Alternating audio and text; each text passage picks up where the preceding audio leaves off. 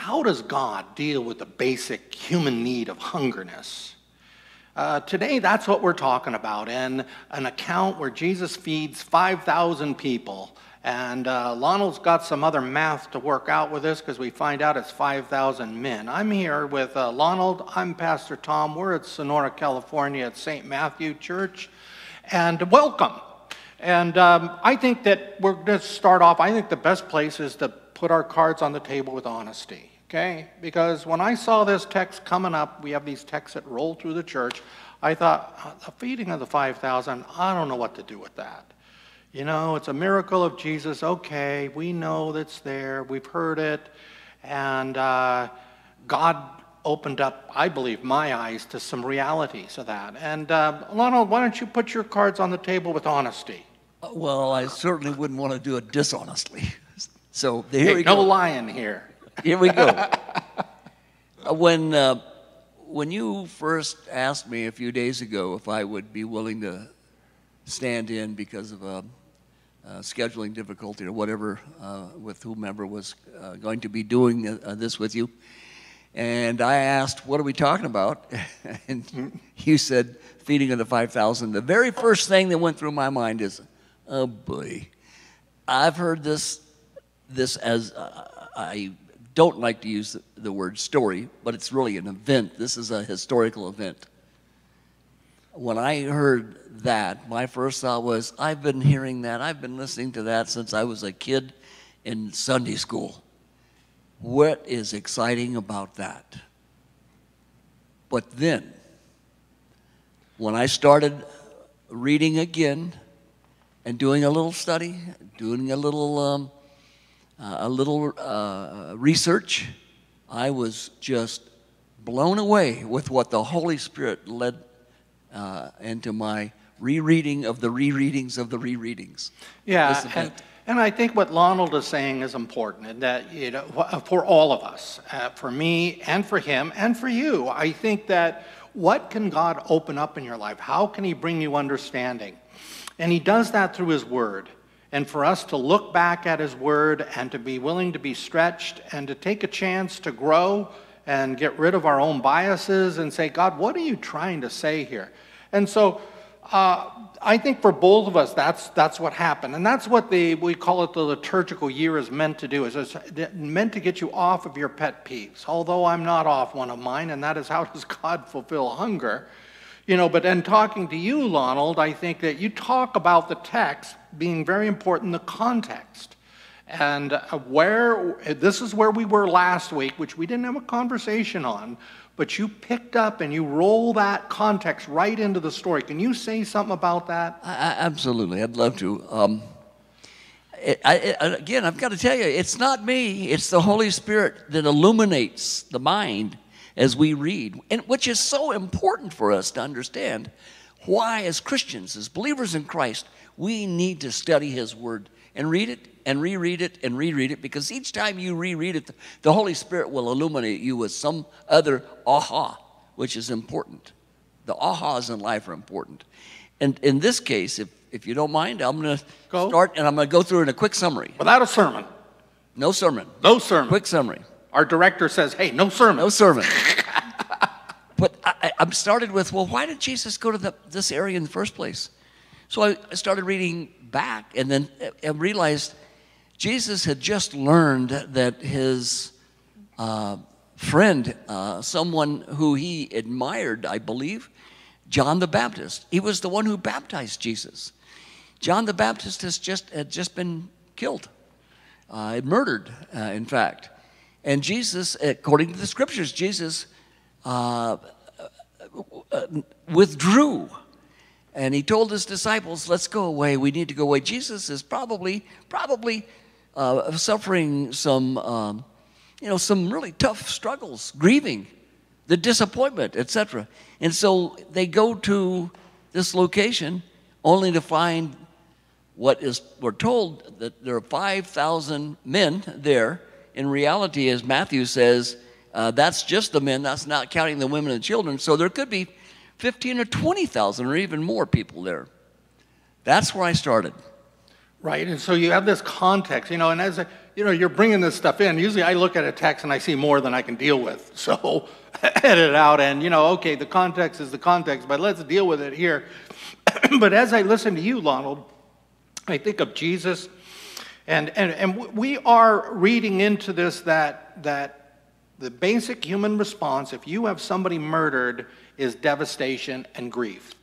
That Jesus is being put under demand by the crowds who are getting connected with him. I know there are pastors who stood up in front of congregations when they're in deep grief. I know there are people who have gone to work in deep grief, and they're just totally sad and wiped out. And he's being pushed. And not only do we have these issues, and it's not like adding to the problem, but Jesus did what he does by sending people out. He sent out the 12 disciples.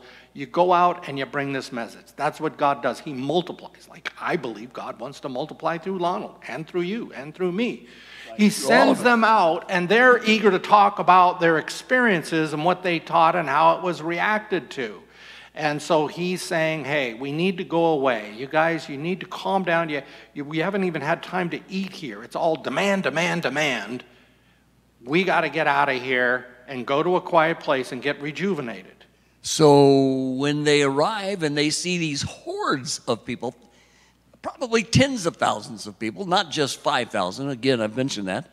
The first things that happens is his disciples, who are also probably very tired and wanting to rest, they say, oh my, what are we going to do? It's getting dark. So there's no food. There's no place for these people to lay down. What are we going to do? Let's send them home. Send them home. Tell them to go away. Jesus, seeing these people, has compassion. Now, we're told that. He has compassion. And he says, excuse me, he says to his disciples, what do we have?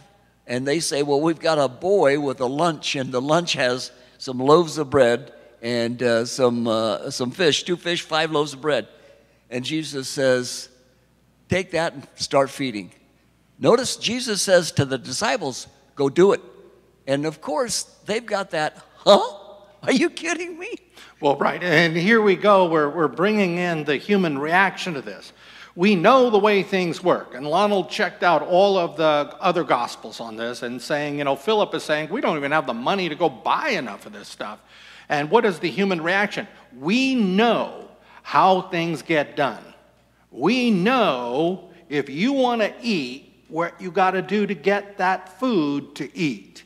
But God has another plan here. You're right. That's exactly right. And we look at our life in terms of, okay, simple. We got to get money. We ain't got enough. That's a problem. We got to go find a vendor. Well, we can go back to the town and find the vendor. But the problem is that God has got another plan. That's right. And Philip was the one who looked and said, it would probably take a half year's wages, 6 months' wages, just to give everyone here a bite. And I think that's important, a bite. And Jesus says, just go do it. Start feeding. And he starts handing out the bread and the fish, and they start passing it around. And what happens? All of these people are fed, and we're told they're fed to the point that they were satisfied. Not that they just had a bite, that they were satisfied. Like a little sushi. Jesus just didn't give them a little bit of what they needed. He gave them all they wanted, all they could need, all they could eat. And then there was still more that they gathered up. 12 baskets leftovers. Now, if we take it from my thinking is that we are born into this life with needs. And one of the obvious needs that comes up every day, which is kind of a nice little gift that God gives us with our biology, we need to get fed. We get hungry. Well. And the question is where does our daily bread come from? But I would go beyond that. We have other needs. You see it with the crowds. And why did the crowds rush in? Kind of sounds like the gold rush in California. Our needs will be met through gold. We're rushing in. That they felt that their needs would be met or were being met by what Jesus was saying to them. Tell us more. Our wants as humans, our wants are not always our needs. And we always, as humans, have doubt of what can happen.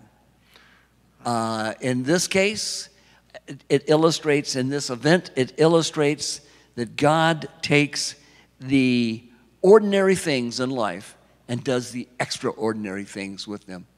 Right, and one of the places that Lonald has pushed me with this whole understanding here today, well, he's not a pushy guy, but, you know, I'm looking at how God provides for our needs. He says, you know, come to me those who are hungry, that the need of hunger is there, that need is meant to drive us back to the one who provides for us to get fed. But usually what we do in this life is we find other ways to get fed, and we can get into that. But what Lonald said that I felt was important here was, Lonald, you said that God will go beyond what you ever expected. Yes. Not just, okay, I'm full, it's good, I'm out of here, my needs have been met, but God goes abundantly beyond what we could expect. The issue that I see with us as humans, now we're getting into my perspective on this, is that we go after to get these needs met. Where do we go? And that's not always God. That if we believe that the answers of our life will be in accumulating a bunch of cash, we will find out that that won't be enough. Now, I'm going to say that because I know that some people will say, no, I have plenty, I'm content. Good enough for me. And even say it with God. But where do we go? Not to go off into the sermon line here, but we have other emotional needs too. What makes us okay? We have a hunger to be something. We have a hunger to fulfill a sense of identity in life. I think this story here, Lonald, shows story. Event. It's an event. This is a historical event, folks. It's like people always talk about. This is a recorded historical event. But it's going back to God. Absolutely it is. That everything is going back to God. That God is the pinnacle of our understanding. And what we tend to do in this life is we take the things that God gives us and we make those more important than He who gave it to us. That's right. In Zechariah. And I think that will leave us hungry. In Zechariah, we're told, not by power, not by might, but by my Spirit, says Lord Almighty. That means that it's His Spirit that we need to go to for our hunger of whatever we think our needs are or what we want. We take it to Him. Doesn't mean He's going to answer it the same as we're asking, but He will answer it, and it'll be more than we could have ever even imagined. Yeah, and you can see the fish, you can see the loaves. Where's God? I don't see God. He's inviting us to put our trust in something that we cannot even see. That's right. That's what faith is all about. But you know, I mean, let's talk fine foods. I mean, I think one of my favorite foods is oysters. I can see them. I can taste them. I know what a good fried oyster can be like. Oh, and I know a good oyster in the half shell. Okay? I know that stuff. So why not make the tangible in life what we want to put our ultimate trust in? Show it to us. Let us feel it. Let us see it. Let us taste it. Let us let it hit the senses. Where's God? What we hear here is there's a God behind all this stuff. Absolutely. And I do not want to leave this out because this is where I think the mystery of God comes together and how God opens up our minds. It's through what Jesus Christ gave to us. That's with right. His grace, with His love and mercy. We saw it last week when we didn't do John the Baptist. Hopefully I'm not sermonizing here, okay? But we saw it last week with that God provides for our needs as making us His adopted children.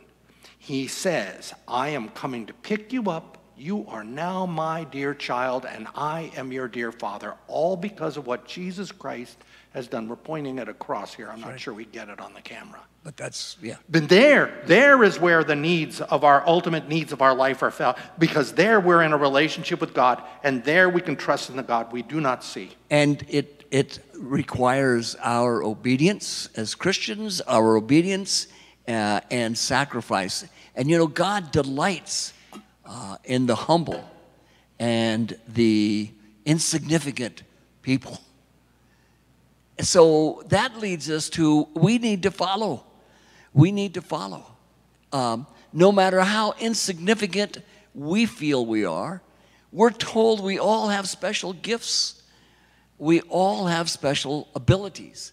We just need to know those and then start working on them. And I'll say this, that we want to be significant in this life. Where does this come from? That's it another comes hunger. from yes, it comes from God, who came to us and said, I value you. You are my dear child. It is from that platform of the fact that we are loved, we are forgiven, even when we foul up, and even when we eat bad food, which food is that is not where God has chosen to fulfill our needs. It's just a physical thing. But it is important. Yes, Jesus says, pray for your daily bread. That's right. So we get our needs met through our God who loves us. And what I see going on here too, because I would be panicking if I was in this story. I would be thinking, man, we're in trouble here. These people got to get fed. And this anxiety, and how much of us in life, we are full of anxiety because we're not sure. And I brought up earlier before we started that the roof of this church is 20 years old. And I look at it when I go get that mail out there, and I see the pitch on it, and I see the bid that someone's going to give us on what is it going to take to get up on that pitch, and how much stuff are we going to need. And you're telling me, Lonald, no, God will deal with that. Typical human reaction and Right. thinking, this is too big. I don't know how we're going to deal with it. I'm just doubting everything. I can't believe how we'll be able to deal with it. It's overwhelming, Lord. I'm overwhelmed. I got 2 shingles here. And we Comp forget. shingles. We'll put them on the roof. We forget. We forget. Take it to the Lord. In Joshua chapter 1, verse 7, it talks about be strong, be courageous. Yes. Have Well, the Jesus faith, does this have the too. trust, and we're told that God will answer. We'll be prosperous. He'll answer the prayers that we have. I think, just following what you said just a moment ago, the disciples I can't imagine. I cannot imagine what it would be like to be on some hillside somewhere in front of a crowd of thousands of people who have no food, no place to go, and then I'm telling Jesus, well, I wouldn't tell Jesus anything, but I might. Go. what are we going to do? You need to you send them home. And he looks and says, go feed them. What? Go feed them. With what, Lord? Well, what do we have? Right. Well, we've got a small boy's lunch, a couple of fish, some bread. And he says, okay, take that and start working. And my mind even goes to, I wonder how that happened. I mean, all of a sudden, I'm certain there wasn't a big truck that just dumped all this food on them. My guess is when they went in the basket and picked up a fish, another fish appeared. And that just didn't stop. Well, I didn't think about it that far, but yeah, that's because that is the miracle. Right. And that is what Right. God does, is that, there's more than we could ever imagine. And I think that, let's going back to the disciples, going back to the crowds. I mean, everything is there. We all understand. You get hungry, you get food. If you're hungry, you need food. Not enough food. Where's the answer? God will meet our needs. See, this is the key of life. To me, the key of life is what God has done, bringing us into relationship. But God is behind everything. Absolutely. Everything. The environment we live in is tyranny. I mean, we're here in the summer. I think we're in one of the hottest summers that ever since I've lived here. We have something called PG&E in this part of the world. And you want to run a compressor, they got a price for you. Not like Phoenix, or I don't know what else is hot if the people are in the Middle East right now. Death Valley. Death Valley, well, that's the hottest place on earth. Yeah. I mean, we know how we get our answers, the answers where they're met as humans, but God has something else. He is behind all things. He is the one who takes care of the needs. Now, I go this way with it, okay? When you know that God is behind these needs, that you don't want to deny, we have needs, I'm going to eat today, our sense of anxiety can go down. Yep. That it just the idea that God will provide and have a sense of peace about that Yep. is what God would want. God does not want us to go through this life afraid. No, he wants us to live this life with joy and to live it abundantly. Okay. Yes. That takes faith, trust, because we go through some hard times. We lose people whom we love. Sometimes circumstances may force a bankruptcy on us. Those are all physical things. And God can address those. There's no question about it. But we need to keep our eyes on Jesus and not let our faith be shaken. And we'll be taken care of just like Jesus tells us, a promise. Okay, now I want to challenge Lonald here today. You don't know what I'm going to tell him, but, this is a Lonald-ism. Lonald said, I don't know what that. One of the sayings you say, if it is predictable, it is preventable. Yes. And I'm seeing, okay, the teaching's going on, people are coming through, what do we know that's going to happen out there in this desolate place? Well, I don't think that was predictable. They're going to need to eat. That is predictable. Right. And what is going to prevent that from happening? How can we prevent that from not happening? We can't prevent things like that, but we can have the faith to know that they're going to be taken care of. Those disciples had the faith of Jesus to follow him. They didn't know. It wasn't predicted that there are going to be, well, at least 5,000, but they're probably going to be closer to 15 or 20,000 people there. If they had known that, I wonder if they had really followed him anyway. Right. I think that there is some unknown, and like when we pray in this church, one of my prayers lately has always been, God, we just want to hand this church to you. Yeah. And what is God going to do with us? We don't know. But the thing is, in an unpredictable world, we want safety and we want control. But God doesn't always give us that, but he gives us his presence. And we're seeing here an account of how God met those needs. Right. And I'm hearing in my mind right now, rattling around. It's been rattling for some while with this. All the times Jesus is saying after the resurrection, do not be afraid, I will be with you always. God takes the ordinary things and does extraordinary things with ordinary, humble people who listen to him and are disciplined and trust him with their faith. That's how we address this. I'm saying that God's just doing it anyway without the ifs in this story. And I said the story, the event.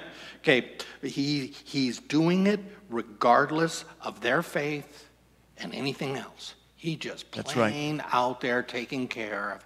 And he's letting the disciples get a look behind the curtain where all these things are coming. That's right. It was not on a condition of those people and what they were doing because they were listening while they were gathered.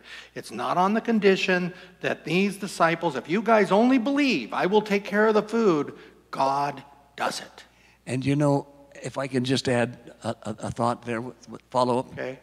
That's what's so absolutely, so incredibly important for believers in Christ to fellowship and to meet with one another, because we encourage one another, we strengthen one another, we build one another up. So I like this. You're bringing in more stuff. I like it. Come on. We build stuff up because we're all human. We all can be discouraged. We can all start doubting. And when one brother or sister in Christ sees that doubting, you build them back up. Because to not do that creates the vacuum to suck faith right out of someone. Well, just like our church roof. And you're bringing it in with me. That church roof, God, when God knows it's time, he'll take care of it. Right. And so, but this is the life that God wants us to have. That he satisfies our need for hunger, and I think he satisfies our need for hunger and insecurity. that we can be insecure with the things that we have, and he's telling us it's okay. And I will say this to everybody, look, all of these things are possible in our life because of the mystery of what happened on that cross, that God loves us, God forgives us, he calls us his children. When we doubt, when we struggle, he says, I have got you. And he gives us these stories to build us up. So I want to say, that you hear Lonald and I talking about our faith today and how God is helping us to grow through this stuff. God will do that with you too. Continue to go back to the scriptures. Be challenged in your life. Be challenged not just by going back to the scriptures, but how you deal with your everyday life and the problems here. And no matter how insignificant you may feel, you have a special calling. You have a special talent. Trust God. When he suggests to you, try this, or somebody approaches you and asks, hey, would you consider doing this? Stand bold, stand strong, be courageous, and say, yeah, I'll try that. With discernment. And watch God do what he says he'll do. Thank you, everybody, for being with us. Come and see us again next week as we continue to look at different Bible passages. And if you want to check out our church, you can do that on our website. Perhaps you're seeing this conversation on the website and other places to see us. But anyway, God's peace be with everybody on your journey. Take care now.